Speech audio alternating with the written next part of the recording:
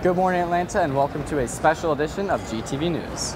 Coming up on today's show, we take a look at how technology is advancing both the fields of football and fast food. And how one local market has stayed successful through generations by sticking to their traditional roots. All this and much more because GTV News from STN starts right now.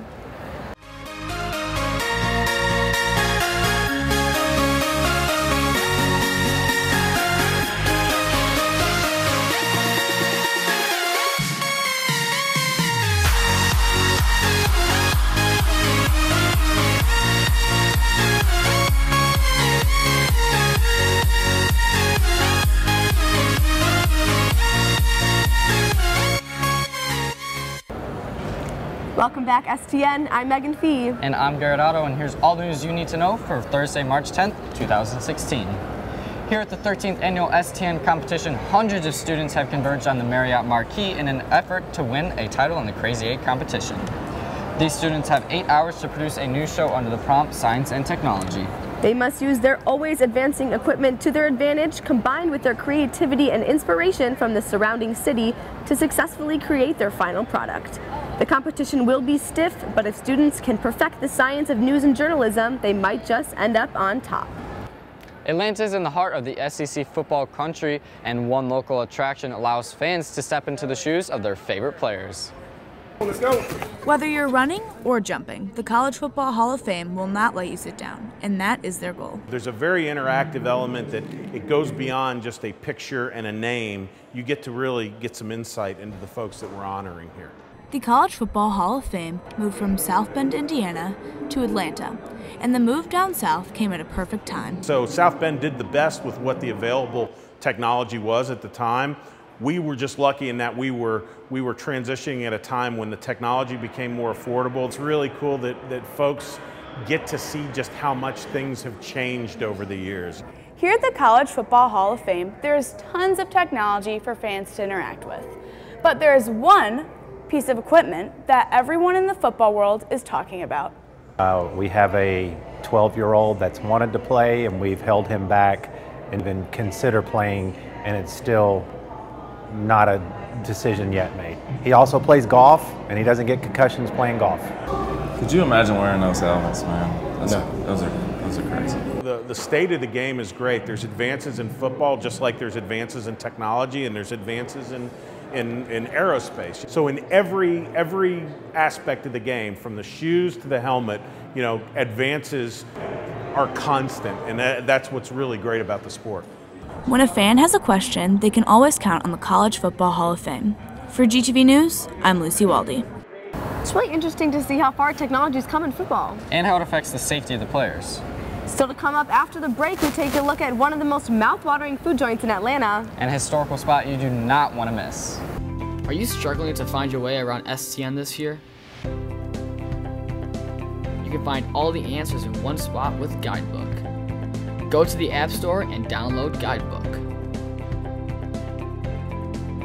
Open the app and search STN Convention 2016. Once there, all the information you will need is just a few clicks away. This app is free to download on both Android and iPhone.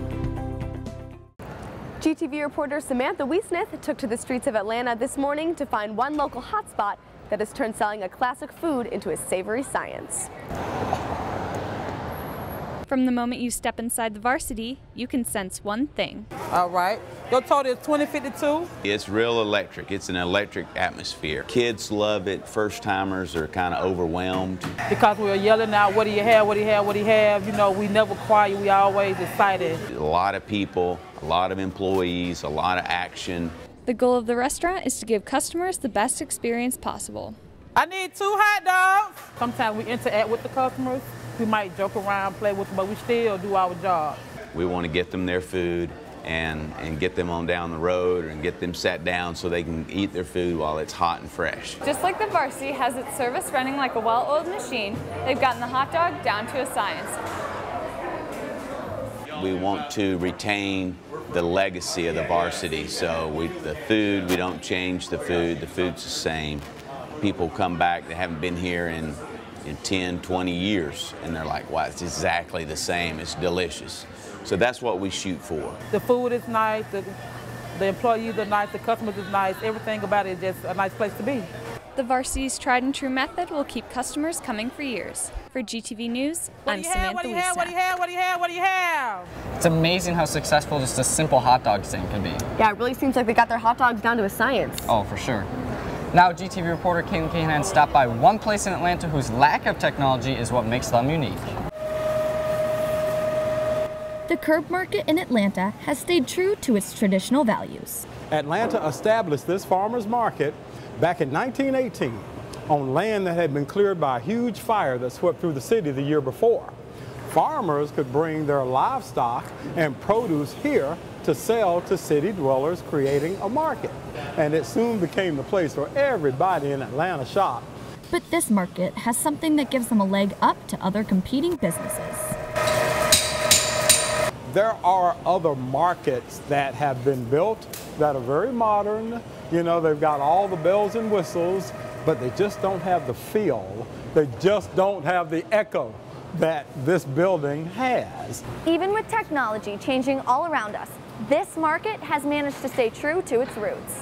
We got to preserve the history of the place, and that makes it unique, you know, different from every other thing which exists today. The thing that makes it different is authenticity. When they come in the first time and they see how the place is, it doesn't stop them from coming back, you know, because everything is so synthetic these days. But you come here and you see little dents here and there, and you know, that's what makes the market. The Curb Market is proof that you don't need modern technology in order to thrive. For GTV News, I'm Caitlin Keenahan. Wow, Garrett, it's so interesting to see that with all the new technology available, the market is still thriving with their original business approach. And just how much technology varies here in Atlanta.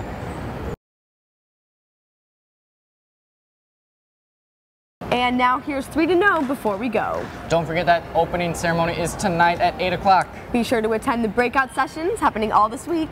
And any info you need on the week is on the STN mobile app. Well, Atlanta, that is all the news we have for you today. Hope you enjoyed our show. For GTV News, I'm Megan Fee. And I'm Garrett Otto. We're going to leave you with what we like to call our closing capture, so have a great day, Atlanta.